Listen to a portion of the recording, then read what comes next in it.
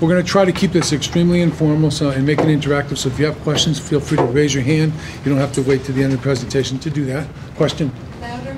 Oh, good, because I can talk very loud. All right, sure, we can do loud. So anyway, once again, I'd like to thank everybody for coming tonight to join us. This is actually part 3 of our community lecture series on diabetes. We actually got snowed out once in the fall. We got hurricaned out once in the fall. So we rescheduled it for the spring, and I want to thank you folks for being here. This is just a wonderful turnout, and thank you so much for taking your time to be here tonight. My name is John Sabia, Dr. Sabia. I've been here at the hospital for 26 years. You might have met me in the emergency department. I hope you didn't have a chance to meet me there, but if you did, I must have done a good job because you're still here. But I've been working here at the hospital for 26 years. I've been director of the ER for 25 of those years. I also have a role, an administrative role at the hospital. I'm medical director of the hospital. I kind of oversee the entire medical staff, and that's pretty much what I do.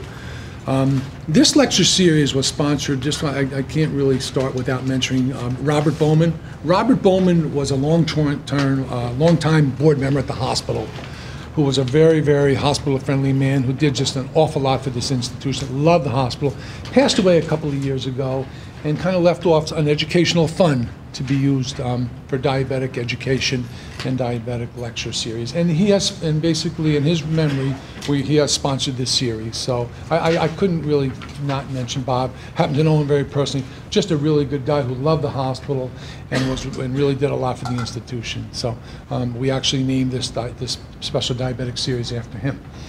So the way the night's going to go is we're going to do, myself, and I'll certainly introduce some of our speakers in a second, I'm going to kind of do a brief overview of diabetes, talk a little bit about the statistics and how prevalent it is out there. We're going to talk about how us doctors make the diagnosis, and also what we do to track the progress of diabetics, how we treat diabetes, how we educate diabetics, and most important, you know, what we really learn. We learn a lot from our patients. Our patients teach us a lot, and when patients really own that disease and understand it, they are our partners for life, and they are part of the solution, and they do a wonderful job.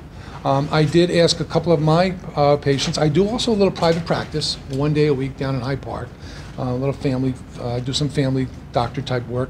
So I asked a couple of my patients to join us this evening. So kind of at the end of the didactic sessions, they'll talk a little bit about their progress and how they're doing, and what their experiences was when they first became a diabetic and how they're doing today. Dr. Kemp is with me this evening. She is a family physician who works in this community, works in Rhinebeck, treats lots and lots of diabetes. She is just a sweetheart, a great doctor, but more important, a great person, and has been at the hospital now for, oh my gosh, 5, 6 years? Seven. I shortchanged her a year. She's been in the community 7 years. This lady over here, probably everybody knows this lady, Rufia. She is, you know, like the ace dietitian anywhere. She's the best of the best. And really cares about patients, and just has a wonderful attitude. Has helped so many people, not just diabetic patients. So she's with us tonight too, and she's going to be talking a little bit about some dietary tips and dietary management of diabetes, which is probably the top of the list with respect to treatment of a diabetic. So let's start. Okay, so just a couple of statistics, and pretty astounding numbers when you really look at them. But 25 million people, or 8% of the population, are diabetics in the United States. Prediabetes, and this is kind of a scary statistic, affects almost 80 million people. Well, what does prediabetes mean? Those are the folks that are kind of out there with just maybe minimally elevations of their blood sugar, minimally signs of the disease. And they may have those subtle signs for many, many years and not even know they have diabetes. And a lot of times those folks can develop diabetes. So lots of folks have that. Interesting enough, under age 20, and this is, you know, the so-called type 1 or juvenile diabetic, we call that, 1 in 400 have diabetes. And these numbers have absolutely been climbing over the last 20 years. 231,000 deaths yearly attributed to diabetes. And there are lots of reasons, unfortunately, that people die from diabetes, and we'll talk about that in a little bit. The number one cause is heart disease, but there's lots of other stuff that unfortunately does cause mortality in diabetics. And the cost of care, about $175 billion a year. So it's clearly a major disease. It's costly. There's certainly significant complications with it, but however, we can actually help patients, and patients can help themselves with good treatment guidelines. Okay, so the diabetic complications, I kind of threw this in there. I kind of threw heart disease because this is the leading cause of death in diabetics, believe it or not. Everybody knows that there's issues that can affect the eyes. It can affect the kidneys, of course. It's the leading cause of kidney failure in the United States. Neuropathy, that's kind of when the diabetes affects the nerves, and it mostly affects the legs. You get a little numbness and tingling in your legs. That's what we call neuropathy. A lot of times you get pain in your legs, diabetics. That's what we call, that's what we mean by neuropathy. Peripheral vascular disease, that's basically, and as you know, a significant complication of diabetes could be amputations. So peripheral vascular disease is when the blood vessels in the legs, the feet, get affected by diabetes, and the blood vessels kind of close down, close up, and then it kind of shuts the circulation off to those parts, and then it could lead to amputation. And stroke is certainly also a complication of diabetes.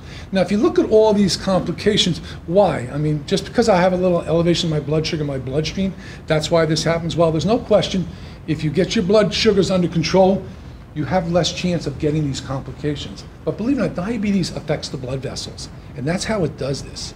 The small little blood vessels in your body, blood vessels in your heart, in your brain, in your feet, in your eyes, in your kidneys.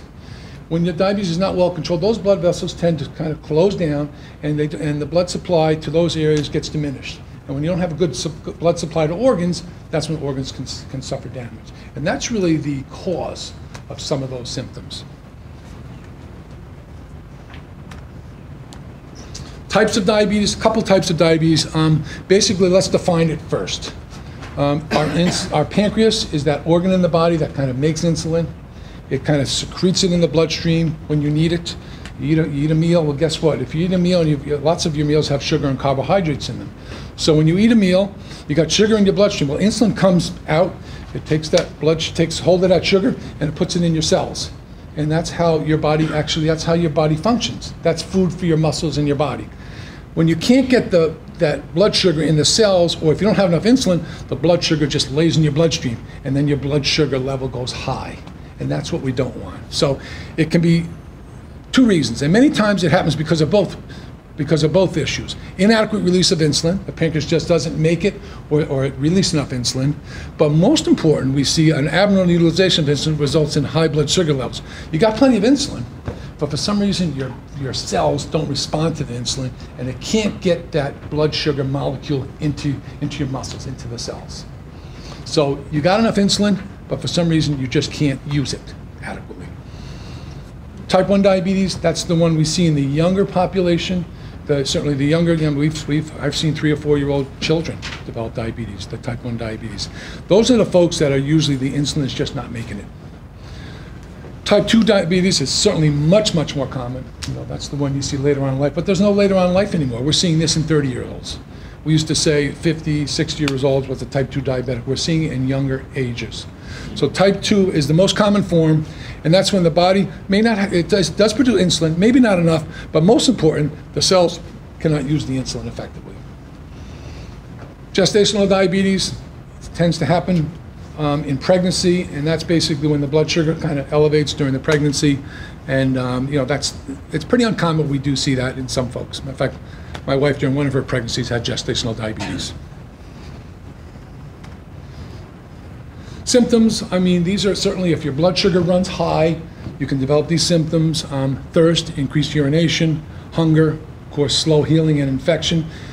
We're not really sure why that's the case, but they think possibly, listen, if you got lots of sugar in your body, right? Well, guess the bacteria love sugar, they're gonna grow.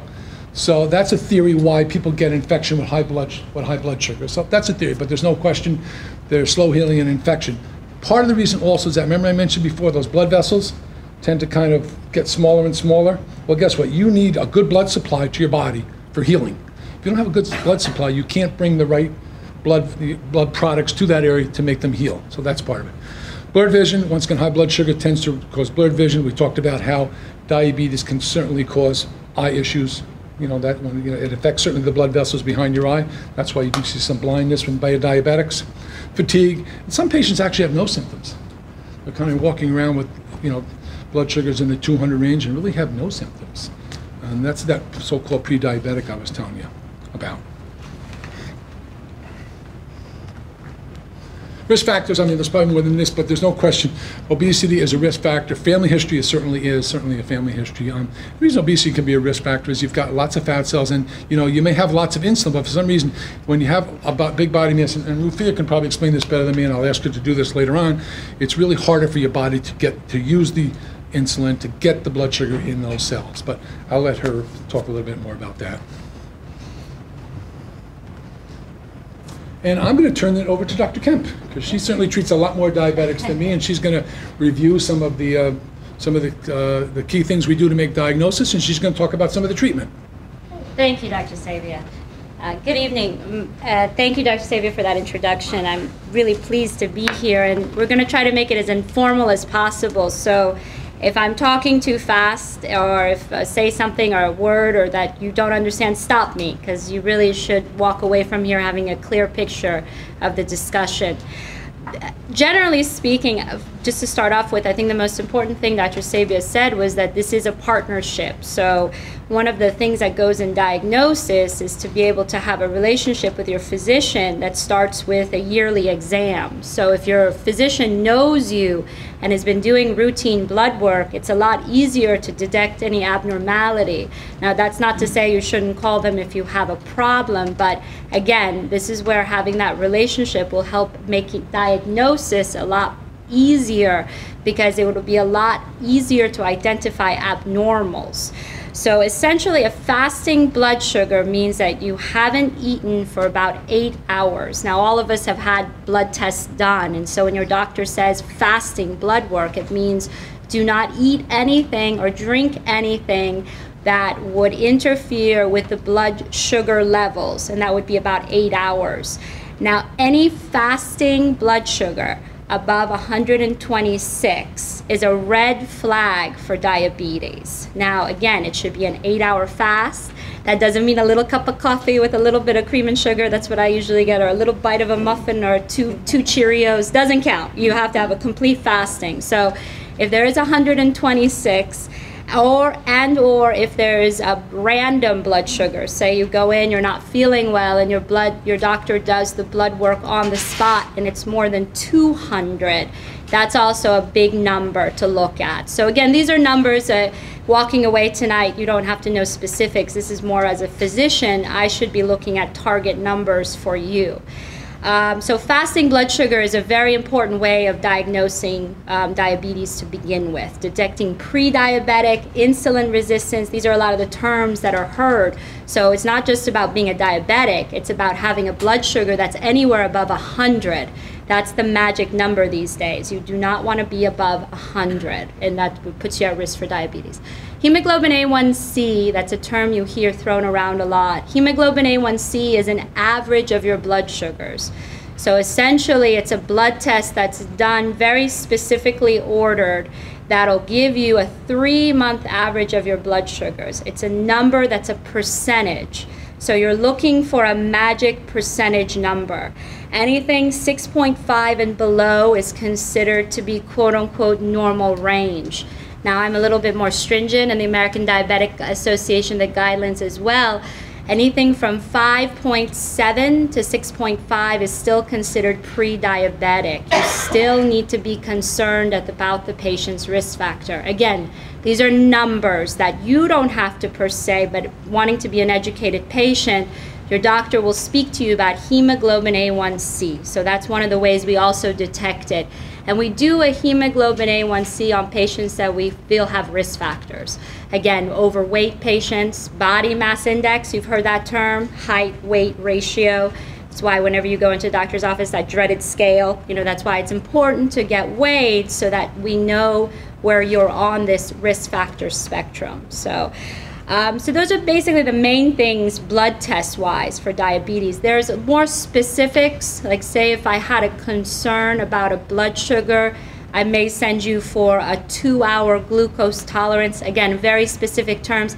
And that's where they give you a bunch of sugar in a lab, and then they test your blood sugar to see how your body responds. And the 2-hour glucose is helpful when there's some question as to whether the body is becoming diabetic. So these are, again, helpful tools for us as physicians and healthcare providers. Other helpful tests, you want to look at liver and kidney functions. As Dr. Sabia said, kidney functions is a crucial element to diabetes and the disease. So you always want to monitor the blood work, and generally speaking, it should be done every 3 months for diabetics. Every 3 months you should have your blood work done. EKG, again, as Dr. Sabia mentioned, heart disease is a major factor, and an EKG is an electrocardiogram.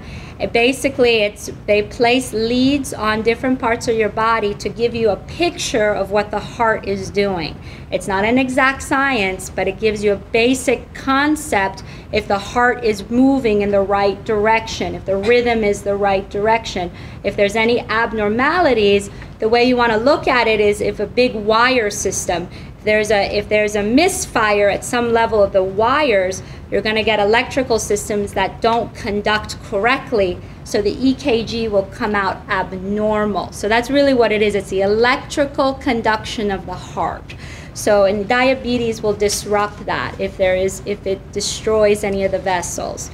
Monofilament, again, that's testing. Dr. Sabia mentioned something called neuropathy. So if you have nerve disruption or nerve damage, think of sugar as, have you ever seen sugar laid out? If you did sugar water on your, or baking, like icing on cookies and cakes, you know how it does that crystal, it looks like that crystallization?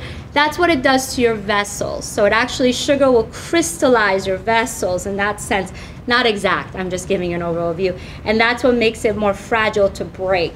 So what you want to do is you do monofilaments, which is you lightly touch areas of the body furthest away from the heart, the toes and the fingers, to see if there's been damage, because those are the smallest vessels that'll get damaged first. Now, the problem is if small vessels are being damaged, you're assuming that large vessels are being damaged as well. So it's important to look for those little subtle signs.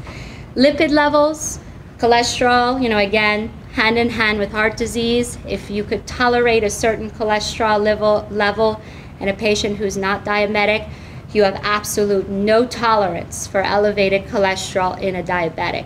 You have almost 5 times the risk of heart attack with diabetes if you have elevated cholesterol. So it is not something to in any way mess with.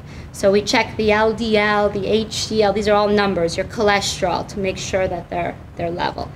And urine is a very, very good way of telling whether you're spilling sugar. And the reason is those kidneys, if you think they're sponges, they take in everything from your body, they filter. If there's too much sugar or there's too much stuff left over from the diabetes, that sponge will start to spill over into the urine, and the urine will fill with actually sugar. You'll see sugar in the urine. So that's a really good way, or protein, which is basically the way the kidney is saying, help, I have too much sugar, I can't process. So these are, again, useful tests that are part of it. As far as treatment is concerned, education, you being here tonight is the greatest thing you can do. Having conversation with your doctor about your blood tests. Where am I on my sugar level, doctor? Where am I on my hemoglobin A1C? How is my LDL? We tend to think that as doctors, everybody understands what we're saying, but you have to tell us to slow down, explain it to me. Am I where I need to be? And this is so education. And what is diabetes? How does it work? How does it affect me? How often should I be seeing a doctor? And diet, I will in no way pretend to know as much as the guru sitting to my left. So I will leave that to her. But essentially, this is a disease that can be beaten by these first 3, education, diet, and exercise. There's not a single person that has diabetes who can say that they can't get rid of their diabetes without these 3. And that really is, in essence, the whole point of tonight's lecture, is that it is a preventable, treatable disease with these 3 things. So I'll let her talk about diet, exercise. There's no excuse. I have 2 children, 3 and 1 at home, and I still in a full-time practice, and I still exercise every day. So I assure you, I understand what it's like to be busy. All it takes is 15 minutes a day to start out with. You should have exercise every single day, 15 minutes. Doesn't have to involve any type of gym. Doesn't have to involve anything. You can get 2 water bottles and just dance in a circle in your room for 15 minutes. As long as you get your heart rate up, you put your finger on your pulse on your neck, and you feel it, and you've raised above 100. If you take beta, medications or anything, but if you've raised your heart rate a little bit, you feel a little bit of a light sweat. If you talk, it takes a little bit of effort. You're doing good cardiovascular exercise. And if you're not there yet, just start walking. That's all. Just walk up and down your stairs in your apartment or your home. Walk around your house. You don't have to do anything dramatic like join a gym or some crazy fitness guru scenario. It's just by walking. That's all it takes. And if you can't walk, if you're somehow wheelchair bound, then there's upper body exercises that you can do. Again, lifting weights in a wheelchair, or moving, doing different types of upper body exercises. Stretches are also another way to do it. So it's not just about moving your legs, it's just your upper body as well. Medications, I think I'll wait and see if you have specific questions. The standard guidelines as far as medications are to start on patients who have been diagnosed with diabetes with metformin, glucophage, if you know. It's very much a scenario that's between you and your doctor as to when they would start that or how they would start that. Certain patients, unfortunately, it's recommended to go straight to insulin, and then obviously if those fail, then you would start adding other agents. So the mainstays are now these oral, meaning medications you take by mouth, hypoglycemics, which mean oral medications used to lower blood pressure. The number one is metformin.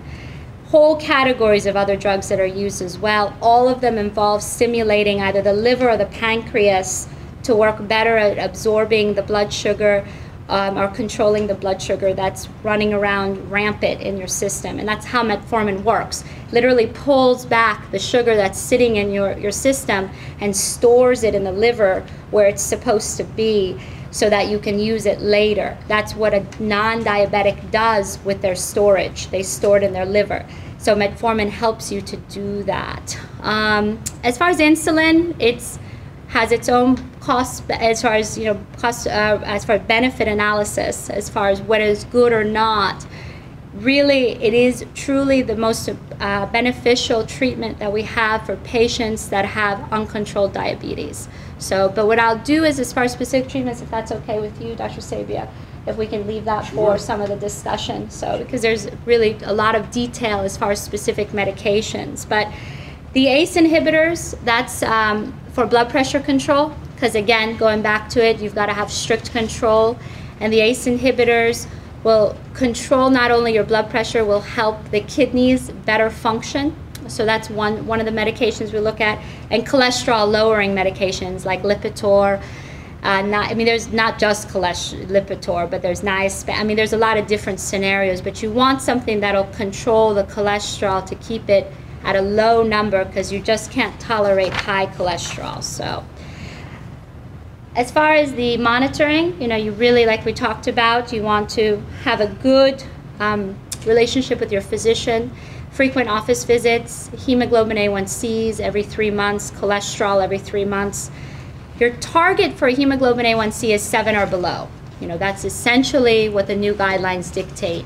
Again, we tend to be more stringent. We hope to see patients 6.5 and below, because that really, your body's tricked itself into thinking it doesn't have diabetes. So that works out pretty well. The kidney function you want to look at, the urine you want to look at, those generally, again, yearly now for urine, 2 times a year for some individuals. Yearly eye exams. This is a diabetic eye exam, not just glasses. They would look in the back of the eye to make sure those tiny vessels that are there are healthy and that nothing has happened to them. And foot exams, because again, it's those tiny vessels you worry about, and the places furthest from the heart, like the feet, seem to be affected the most.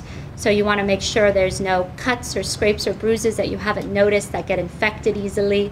So you want to be very diligent about your feet, especially where they're cut, because sometimes cutting the nail can cause a scrape or a bruise that can get infected. So again, these are all things that are covered by insurances, covered by Medicare, but definitely something that we recommend. And home glucose, as far as checking your blood sugars, this is something that your doctor would prescribe. You would want to check your blood sugar first thing in the morning. That's your fasting blood sugar. That's one of the more important tests that we look at.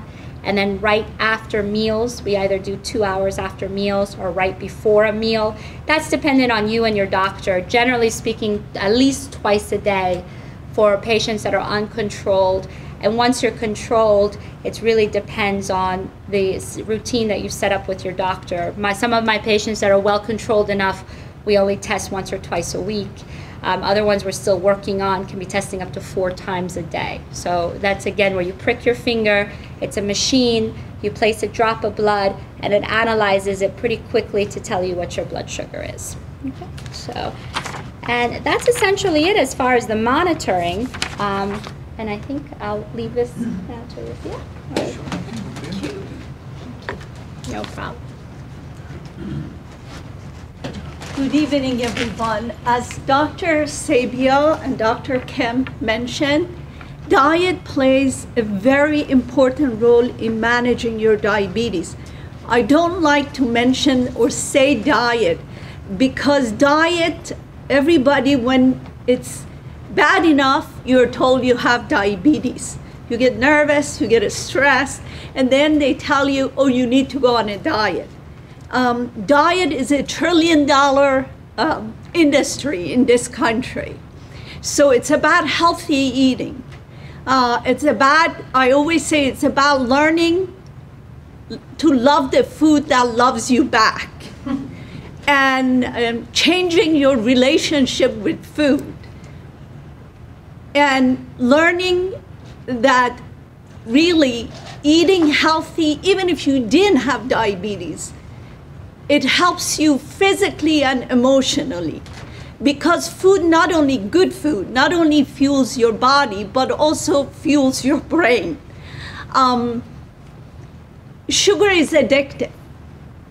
So when it comes to diabetes, really, it's avoiding sugar. And it's not just, white sugar. It's avoiding honey, maple syrup, corn syrup, high fructose, reading ingredients. Don't fall for advertisement in food industry, especially when it comes to bread, cereal, health bars. Those are very, very important. Read the ingredient. Don't just look the grams of sugar. It is really important if you're buying cereals, read the ingredient, no more than 6 grams of sugar per serving. Never buy cereals that says it has antioxidant in it, has fruit in it, because that fruit is nothing but sugar. Never buy cereal that has added nuts to it. That's not a healthy cereal. Just changing little things. Avoiding fruit juices. Yes, fruit juice is even though it's fruit, patients tell me, what about if I make my own juice? And I say, well, it's still a sugar, it's simple sugar. You see, even though you're squeezing your own orange or you're doing juicer. I know juicing is a big thing now, and I laugh. You can do vegetable juice, but not fruit juice. Because it's simple sugar, you have a very quick rise in blood sugar. Makes you feel good for 20 minutes, then your blood sugar drops and you're hungry again. So no juices and nothing white. As simple as no white bread, no white rice, no white potato. Yes, you can learn to love brown rice or black rice. Yes, a lot of you, I'm sure, say, oh, it's tasteless. But if you cook it with low salt broth, vegetable broth, or chicken broth, makes it tasty. Simple things. And the most important thing, you have to eat 6 times a day. It's not about dieting, eating, cutting back. No, actually, no. You have to eat 6 times a day. You have to eat protein 6 times a day, lean protein. You could be a vegan and still eat protein 6 times a day. Nuts are good source of protein, but remember, they're also high in calorie. You want to make sure also by eating healthy, maintaining a healthy weight. Of course, I always say if you weigh, for example, if you're 5'2", your ideal body weight, if you look, it says 110, and if you weigh at age 18, 150 pounds, and now you are 200 pounds, I'm not going to ask you, oh, this is where I want you to be. So we have to look at your weight realistically. So it is important that not only you're eating, you're making healthy changes in your food, but also remember, you want to have a healthy weight. By just losing 10 pounds, you can lower your numbers. 10 pounds. You can lower your numbers. So nuts, it's a healthy snack, but it's dense, it's high in calorie. Yes, has good fat, the monosaturated fat, which is cardioprotective, which is good for your heart, but it's high in calories, so you want to limit your portion. So eating protein, peanut butter, but has to be natural peanut butter, almond butter, it's healthy protein. If you're not vegan, you could use dairy, but has to be low-fat dairy. Yes, yogurt, I know Greek yogurt, a lot of you now eat Greek yogurt, but remember, has to be plain, low-fat Greek yogurt. You add your own fruit to the yogurt. You can sweeten yogurt with Truvia or stevia. I honestly don't like artificial sweetener because it affects the brain the way the regular sugar does. And I want you 2 books I want you to read, which is really interesting. If you don't like reading books, then you can get the audio. One book, the first book, which is very important, I think every diabetic should read that book. It's by Dr. David Kessler. He was the FDA commissioner during President Bush and President Clinton. The name of his book is Ending Overeating. It is not about overeating. It's about what food does to your body, especially if you have pre-diabetes or diabetes. And the second book, which is kind of very new, is by Michael Moss. And the name of the book is Salt, Sugar, and Fat. How this 3 combination actually work on the brain like cocaine and alcohol. So a lot of you might think, why don't I have the control to lose the weight or stop? Yes, I wanted to eat 1 cookie. Why 1 cookie becomes 10 cookies? Or I want to eat only half a cup of ice cream. Why do I end up eating quarter gallon of ice cream? So it's not because you have no self-discipline or self-control. It's how the combination of sugar and fat affects your brain. So I think that actually frees you. Once you know this, it helps you to avoid those foods by also not eating the right snack, not eating the right breakfast. That really could be a trigger for you to crave more carbohydrate and more sugar. A lot of you who know me, you know me by bagel is poison. And I really don't mean it. It is really poison, but it is if you're pre-diabetic or diabetic. Because a bagel, a good bagel, weighs about 7 ounces. But per ounce bagel has 15 grams of carbohydrate. That alone is equivalent of eating 7 slices of bread. I have one of my clients who's from the other side of the river.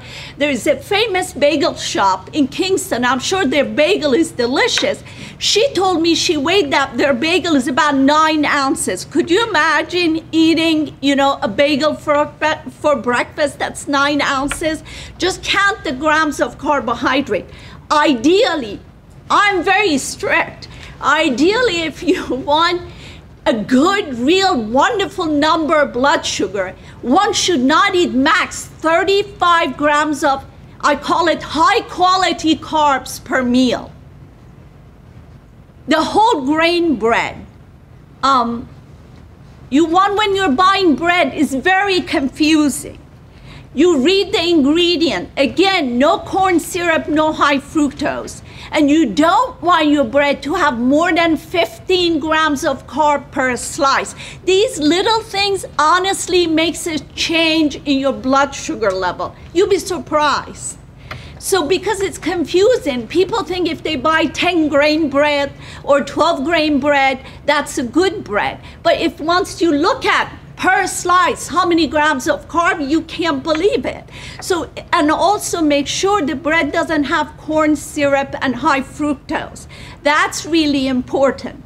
Breakfast is the most important meal of the day, but you want a combination of healthy carbs or high quality carbs and protein, lean protein.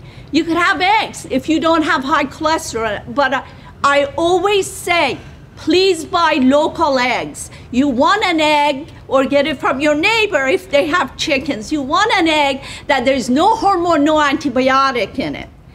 If you have elevated cholesterol, according to American Heart Association, you can have 4 yolks per week.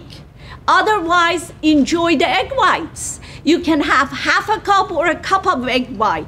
Add vegetable to your breakfast. Spinach, Swiss chard, kale, tomatoes. Eat vegetable of the season. Like now, we are going into tomato season, zucchini season. Make yourself an omelet for breakfast. If those of you who like smoothie, please don't ever, even from health food store, buy a smoothie. You want to drink a smoothie that you make at home. Because when you buy a smoothie out, it's made with fruit juice and also has sugar in it. Please do not buy a smoothie from fast food restaurants or even health food restaurants. You only drink a smoothie that you make at home. If you want a smoothie for breakfast, yes, you can use yogurt, add berries to it. You can add flaxseed, which is omega-3 fatty acid, is full of fiber, and fiber we know helps lower blood sugar. How it lowers blood sugar? It really doesn't lower blood sugar, but what it does when you eat the healthy carb, it slows the breakdown of sugar. So you don't get that quick high and you drop. That's when you get tired, sleepy, you can't focus, you can't concentrate, and you crave carbs. So by adding fiber to your smoothie or chia seed is also omega-3 fatty acid. It's the most potent plant form of omega-3 fatty acid. So you add a tablespoon of chia seed and a tablespoon of flaxseed to your smoothie with berries. Now, some of you might say it's not sweet enough, I don't like it. You could always add a packet of Truvia or a packet of stevia to it and add quarter teaspoon of vanilla extract to it, so it has some vanilla flavor. So you can have a smoothie for breakfast, especially when it's summertime and it's hot, you don't feel like you want, your typical breakfast. So it's really important you eat a healthy, lean protein breakfast. And if you choose carbs, has to be healthy carb, slow carb. Oatmeal is great, but not packet oatmeal and not flavored oatmeal. It has to be the, quick oat, and portion is important. It's all about portion. So if you're eating oatmeal, only a cup cooked, half a cup dry, with protein, and you say you don't have time, you can add walnuts to your oatmeal for protein and add some blueberries to your protein, and that gives a flavor. Cinnamon also, I'm sure a lot of you read studies that cinnamon helps lower blood sugar. We had Dr. Ortiz here when we had part of our series in November, and he did say that he has noticed, he's a great endocrinologist. He did say that he's noticed patients who take cinnamon, it helps lower their blood sugar. But again, it doesn't mean you can eat cakes, bagels, wraps, potato chips and take 2 tablespoons of cinnamon a day and say, I don't get it. Why is my blood sugar not coming down? So it has to be combination with healthy eating. And also it is important that you increase your physical activity. So it has to be, as Dr. Kim mentioned, exercise and diet. It really goes hand in hand. Healthy snack is important. Eating lunch, healthy lunch is important. You want to make sure that you have protein for lunch. If you just have a salad without any protein, could be tuna fish, could be chicken, could be turkey, it could be a cup of beans. Yes, you can buy canned beans. Make sure you rinse it real well. Add a cup of chickpeas to your salad. A cup of chickpeas has 20 grams of protein, equivalent to 3 ounces of meat. It is important that you limit your fruit so you can't have as much fruit as you want. I know those of you maybe are familiar with Weight Watchers. I get very annoyed because when diabetics now go to Weight Watchers, fruit is free. No, it isn't free. A serving of fruit the size of a tennis ball has 15 grams of fructose in it, sugar. So you want to limit your fruit to 3 servings a day. Vegetable is free. You can have as much, half of your plate should be vegetable. As much vegetable as you want, with the exception of a starchy vegetable, corn, peas, butternut squash, and acorn squash. If you eat corn, you do not eat another starch with it. The same thing with peas. You eat one kind of a starch per meal. And the rest of your meal should be lean protein and vegetable. For afternoon snack, the best snack is a serving of fruit when you get the low sugar. An apple, a pear, an orange, yes, even banana, but a small banana with protein. Could be with peanut butter, could be with nuts, could be with cheese, could be with a slice or 2 of turkey. And dinner, it is important you eat lean protein, salad, vegetable, and if you choose whole grain, limit your grain to a cup cooked. It is much easier to say, okay, she said a cup cooked. Whether it's brown rice, whether it's quinoa, whether it's millet, whether it's wheat berry, kasha, pasta, whole grain pasta. If you're Italian, you love pasta, even if you're not Italian like myself, you love pasta, then you cook it once a week. But make sure it's whole grain pasta and limit your portion to a cup cooked. And what you can do, in the same pot that you're cooking the pasta, add the last 5 minutes, add broccoli, add cauliflower, so you mess up only one pot. Because when you eat vegetable are excellent source of fiber. I always say, fiber doesn't come in a box. Fiber doesn't come in a package. Fiber comes from vegetable. We do not eat enough vegetable in this country.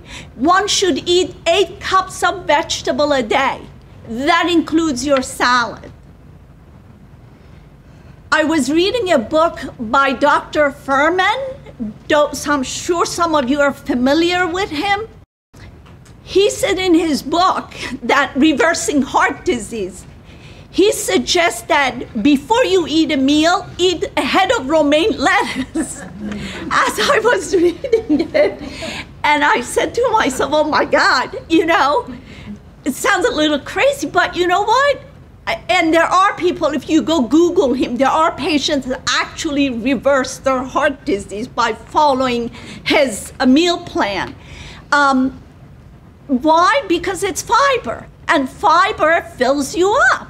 So it is important you recognize that vegetables are the fiber you're looking for. If you're eating protein bars, I have patients who bring in their Fiber One bars to my office. I go nuts because it's full of junk. It has corn syrup, it has high fructose, or a special K bar. They tell me a special K cereals. They're all full of really poison. Additive, preservative, colors. Eat the real food.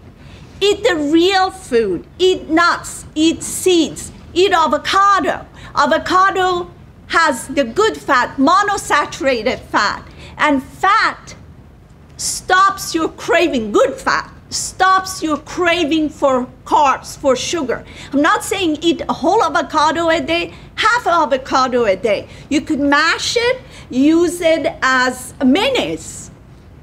And if you have diabetes, you really don't want to use butter. You don't want to use whole fat dairy. You don't want to use mayonnaise. If you use mayonnaise, use light mayonnaise. In place of butter, what I usually recommend is olive oil. I don't like the sprays. I think that whole process, it's not good. How do they get it in a can? You know, I always tell patients, I want you to lose weight. I want you to have better numbers for cholesterol and sugar, but I also don't want you to end up with cancer. So it is really important you go for healthy, green, wholesome food. So use olive oil in moderation. And always remember, if you eat 100 calories extra a day, is a pound a month. And it takes 3,500 calorie deficit to burn a pound of fat. So you see, it's really it's easy to gain, hard to lose. So it is really important you be mindful of your portions. Even olive oil, you can't use unlimited amount. A tablespoon of olive oil has 120 calories.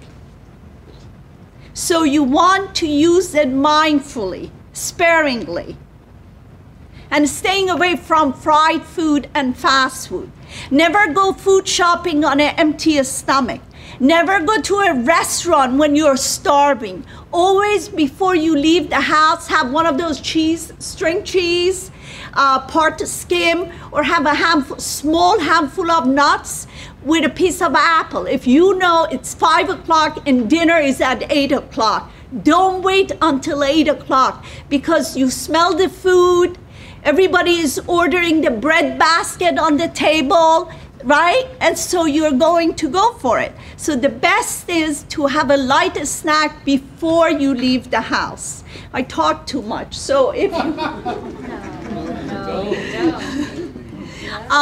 So if you have any questions, I could go on for hours, but... Wow. Wow. She stole the show, didn't she? My God. Sure, questions, go ahead. Yeah, just the author of that book, Ending Overeating, was David Kessler, was it? Yes. Kessler. And Sugar, Salt, and Fat is Right. by Michael Moss. Yeah, I got it. Everyone should read Kessler's book. Really makes a difference how you look at food. What do you think about coconut milk? Coconut milk, you know, I don't know. I have to ask Dr. Kemp. Makes me nervous because it has saturated fat, and I have Indian friends, they all have high cholesterol. And I say to myself, you know, they grew up with coconut. How come they have high cholesterol? Actually, I'm going to be honest. My husband has diabetes and high cholesterol, the whole thing. So he comes home, he doesn't listen to me. He listens to his coworkers. He has coconut milk, you know, and I started screaming at him. And I said, oh no, it's good. I said, no, you have high cholesterol. What happened? You know, use skim milk or soy milk or almond milk. So that's just my. You say soy milk or almond milk? Right, if you have history of breast cancer in your family, your aunt or your grandma or yourself, please limit soy. If you have thyroid problem, if you take thyroid medication, please stay away from soy products. Right. And almond milk, I always tell people, I use almond milk. It's not because it has protein. If you look at almond milk, even the best organic has only 2 grams of protein. Right, so, your best bet is 1% or skim milk. And make sure it's a milk that is from grass-fed cow, no hormone, no antibiotic. Did you say almond milk is okay or not? I'm confused. Yes, it is, but you can't count on it as protein if you're making a smoothie. You need to add to it yogurt or protein powder. And brown rice is fine.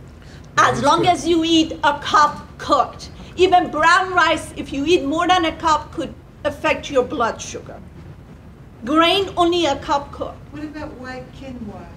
White quinoa is okay. You can eat white quinoa, okay? as long as a cup cooked. Okay. Right. And always mix your grain with vegetable, because the fiber in vegetable slows down the breakdown of sugar. Your blood sugar will go up, but at a slow rate, and will come down at a slow rate. So you're not looking an hour after dinner, you're opening all the cabinets in the kitchen, refrigerator door. So that would not happen to you. And if you're diabetic, you should definitely have a bedtime snack. Not cookies, not pretzels, none of those things. Has to be whole grain crackers, only few, like 3 or 4 small crackers with maybe some hummus or a tablespoon of peanut butter protein. What's the cutoff time before you shouldn't be eating? Like if you go to bed, say at 11 o'clock, 9 o'clock. that's it, okay. Drink 2 water. hours, Rest 2 of- hours before you shouldn't, That's, yeah. especially if you have GERD. Or you don't want to end up with GERD. I'd like to ask you about tofu. Tofu? Yes. Tofu is great protein. And but if you don't have cancer in your family, why not? You can have 4 ounces of tofu for lunch or dinner. An ounce has 7 grams of protein. Wasn't there just some study that there was some bad stuff about tofu? No, if not genetically modified. You Oh. want to have tofu that says it's not genetically modified and it's organic tofu. The way, they grow it and pesticides. The various forms of sugar, I was living in Switzerland for a while, and they maintained that dextrose, say your blood sugar has dropped, it's okay to use dextrose because the body absorbs it differently Than simple sugar. than fruit juice, fructose, all those others. Is that true or not? Well, I will tell you my age, but that's okay. When I went to school, the thing was that if you're diabetic, your blood sugar dropped, you give immediately orange juice or whatever juice. Now it's changed because orange juice make your blood sugar go up quickly and you drop again. But the thing is now we say milk, which has lactose, is the same thing. It's not a simple sugar. So we use milk as when your blood sugar drops. And it shouldn't be skim milk. You see, fat slows down the breakdown of sugar.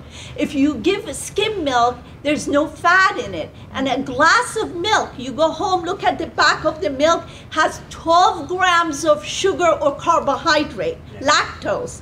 But if it has that 1% fat, that fat slows down the breakdown of sugar. So I tell my diabetics, maybe some of the physicians don't like it, use 1% milk for, to keep it on hand in your refrigerator if your blood sugar drops. So that's better than Right. skim milk?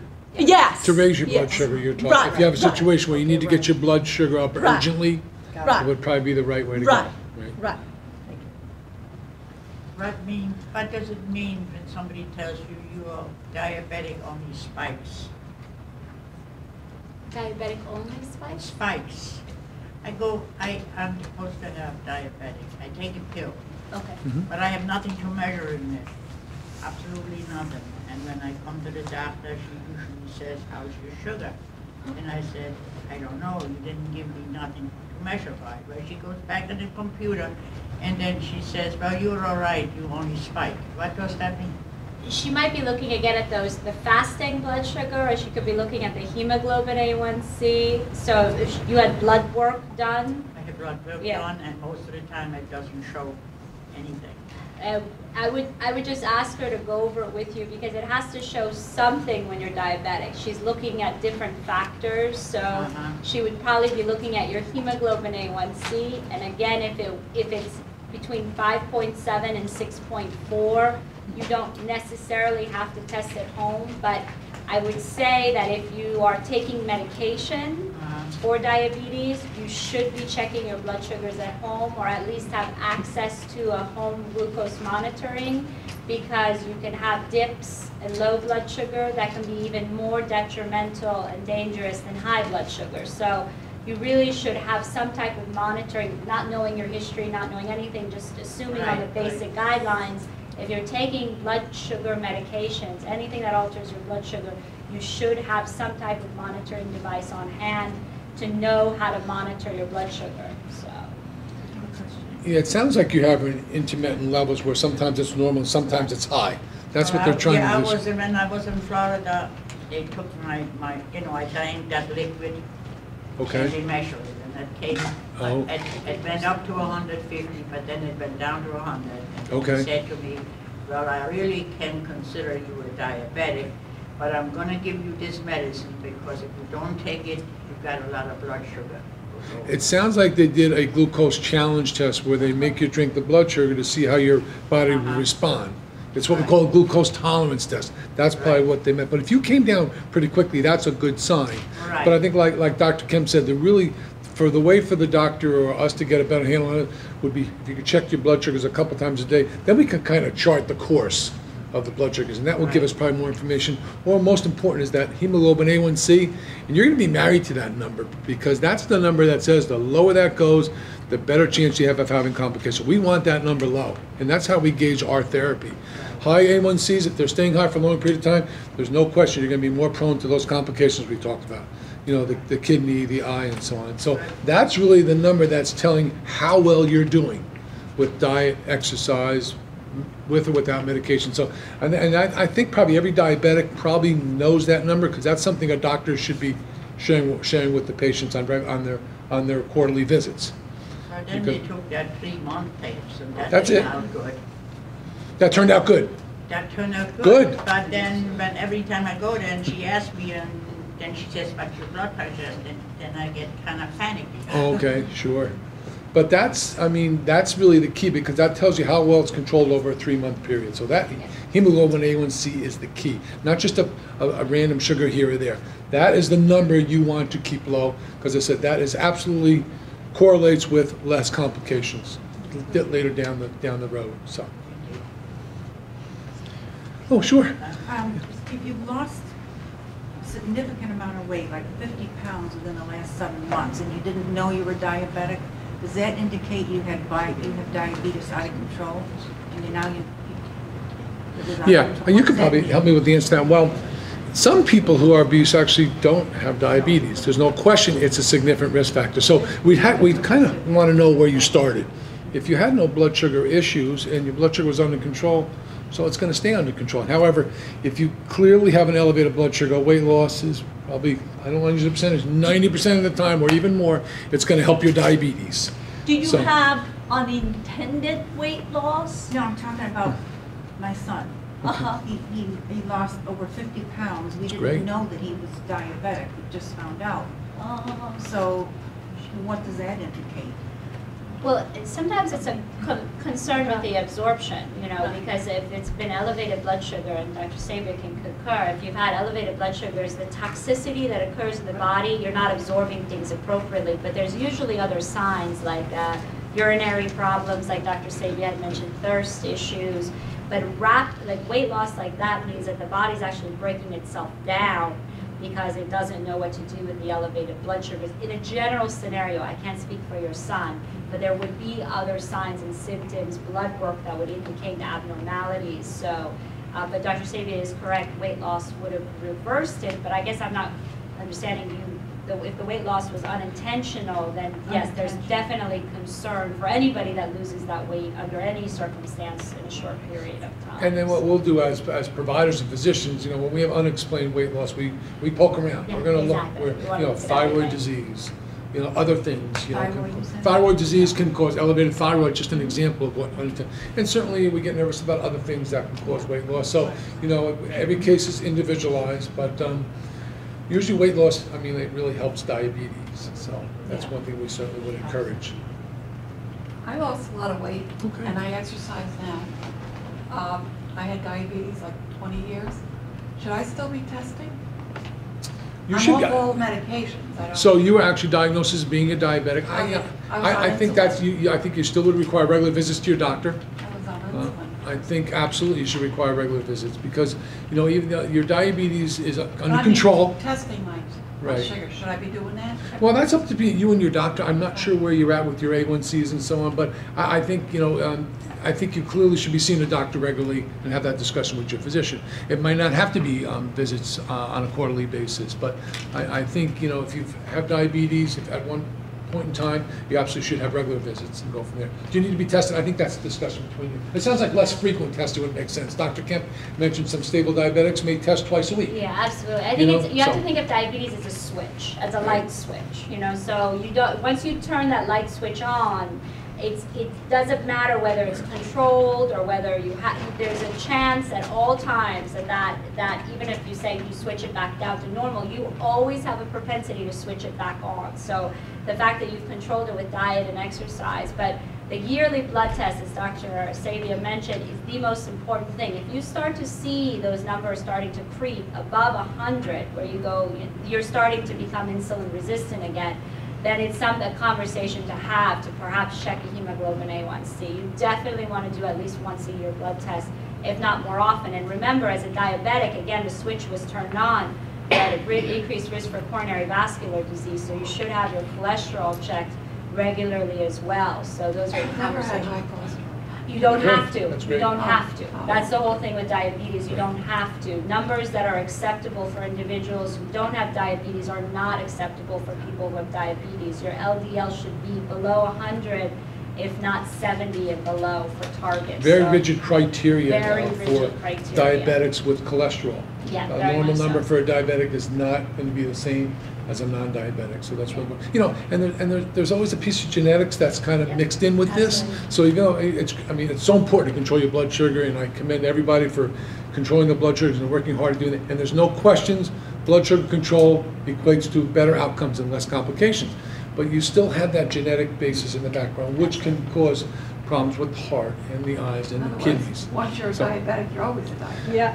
I think that's the answer. That's exactly it. That's a good statement. But once again, by controlling your blood sugars and getting your yearly eye exams and seeing the podiatrist once a year, these are all things that's going to keep you healthy and prevent less complications. So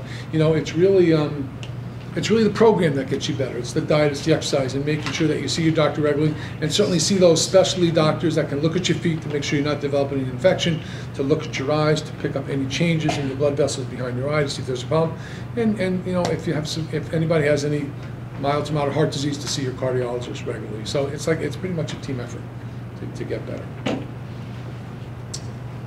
So if there aren't any more questions, what I actually have asked two of my patients to join me this evening, two people I'm very, very proud of, and I don't want to put them on the spot, but I'll start with my good friend Barbara, who's really been a model patient, and I just thought I would tell a little story, and you can certainly fill in the blanks. This is gal came to me, kind of sees me on a regular basis. I think it was probably during our last physical. We picked up a little bit of elevation in her blood sugar, and we kind of poked around a little bit and did a little bit of deeper dive into that.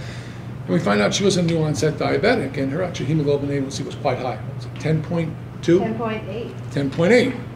And I think you felt pretty well, right? Yeah. I'm not sure if you had any symptoms you probably didn't have any symptoms, increased thirst, blurred vision. Those symptoms, I think you had some subtle signs, but I started having some blurred vision, and my mother was a diabetic, and I thought I should know better, but I was kind of like denying. And then when I got the news that I am, I went back to the office and I was quite undone about it, and I had said to one of my co-workers, this is like a death sentence. And she got annoyed at me and said, no, it's not. And I took I went and got the kit to test and whatever, and I had said to Dr. Savia, I'm not going to prick my finger. I type, I can't have sore fingers. He said to me, "You won't have sore fingers." I said, "You guarantee I'm not going to have sore fingers? Because if I have sore fingers, you know where I'm coming." Oh, so you come right after me. So I went and I got my my meter, and I pricked my finger before each meal. I thought when I first started, they just give you this little book. My glucose level was still high. I thought, okay, we're going to take this under control. So I went and I got myself a composition book. I write down every day what my glucose level is, what I eat, how I feel, and I keep track. And I took the bull by the horns, and I've lost 60 pounds. My A1C is down to 5.6. Today. So I go out for dinner. It's a challenge. I don't do the bread. I don't do all of that stuff. I do eat some fruit. I'm very picky about my fruit. I have a Calorie King book that I go by as to how much carbs and whatever. I eat yogurt, but I eat light and fit Dannon yogurt. It's 80 calories and it's only half a carb serving. And I just keep track of that, and I drink tons of water. I will drink juices, but they have to be diet, and I usually do part juice and I fill the rest with ice and water because I get tired of drinking plain water. And I'm working on exercising. It's not my thing, but I've got a treadmill that I work for an attorney, and he and his wife had gotten one of those elliptical treadmills. And so he brought me his treadmill, and I walk maybe half a mile, 3/4 of a mile. If it's nice outside, I walk outside. And I drink lots of water. I eat lots, because I like vegetables. I eat lots of salad, and my salads can have spinach, arugula, romaine, pumpkin seeds, sunflower seeds, Vidalia onions, some grape tomatoes I'll have into it, and I will use sometimes I'll look for light dressings, and I found one dressing that I like to eat at night so it doesn't raise my level in the morning. And it's Walden Farms, and it's creamy bacon, and it has no carbs, no nothing into it, and it's 40 calories, and I like it. Is that okay with you? And that's what I've been doing. I've been just really, I bake. I like to bake, and I still bake. I just don't necessarily eat it. And if I want something, I had a craving for cookies, and I thought, I want cookies. So I had pecan cookies, and I thought for me to enjoy this, I had my 1 cup of milk. I drink 2%. I will not do skim. I will not do 1%. I do the 2%, and I saved up, I kind of like robbed Peter to pay Paul, had my 4 cookies, broke them up, ate them piece by piece. I'm happy. And that's what you have to do. Ice cream, yeah, I can sit down and eat a gallon of ice cream, but it's a scoop of ice cream. So I get a small bowl, and you chop it and make it look like you got lots. And you just do what you have to do, and I've just made up my mind that this is what I have to do. My mother was a diabetic. She had cancer of the uterus. She ended up coming to the end of her life. One leg went. They were going to amputate the next, and I told my father I wasn't sending my mother in pieces, so I know and I've seen. So only I am going to feel better or not feel good. So that's my mission, to make me feel good. And as I told my employer, Dan, I said, I was a hot babe before, but wait until I lose the other 55 pounds. No, I mean, just a great story, and I deserve like this much credit, because Barb really just took a hold of this and really owned it, and just made a decision, and she's made some significant lifestyle changes, and just a real success story. And I think we've only been at this since December, right? December. And that's really just very proud of her. I asked another friend of mine, a patient who's been a good friend of mine, Mike, who's with us tonight, who's really been pretty much a picture of health over the last several years, and has come in for yearly physicals, and really is not. And then we just kind of noticed his blood sugar was high, and it was like, weird, why shouldn't his be high? There's no history of diabetes in his family. He's pretty fit. He's not heavy like me. And he, you know, and then all of a sudden we just realized, oh my gosh, I mean, his blood sugar was higher and higher, and then we did hemoglobin A1C on Mike, and it came up high. It was in the high 8s, Mike, when we first started? 8.4. Yeah, 8.4. So, of course, us doctors, sometimes we say, wow, 8.4, what should I do to my friend Mike? Well, there's no question, diet and exercise. Maybe I should put him on some medication. I said, well, hold it a bit. Why start with medication? You know, he decided, went to some of our diabetic classes, let's do some diet and let's do some exercise. And absolutely that was the way to go. And Mike, through diet and exercise and no medication, has brought his blood sugar under wonderful control. And with some weight loss. What was the weight loss, Mike? I didn't hear you, Jeff. Weight loss, and with some weight loss. What was your weight loss? Well, it 15? went up, but it goes up and down. About 10 pounds, that's about all I lost.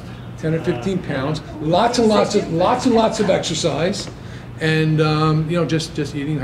We had him see our dietitian down there at our health center, and he went to some diabetic classes. He's been testing regularly, and Mike is doing very, very well. So there's another success story that, you know, sometimes you can write the prescription, but you don't need to. You know, the diet and exercise really can do its job. So. Oh, it's the 180. Wow. Awesome. So once again, I'm sure there's lots of success stories in this room, but once again, if there's any other questions, please fire away. But I'd like to certainly thank you folks for being here tonight and joining us. I hope this was worthwhile. I'd like to certainly thank our speakers and my 2 patients for joining us. And I'd like to thank the Panda folks. The Panda folks have offered to tape this, and I guess we're going to somehow will be either on YouTube or television, public TV. So the lecture will be televised, and our good friend Fred Cardio, thank you for being here and filming this for us. And once again, I'd like to thank you folks. I hope it was worthwhile. And to come out on an evening like this, it says a lot. And we thank you so much for being here. And good luck with your health. Stay healthy.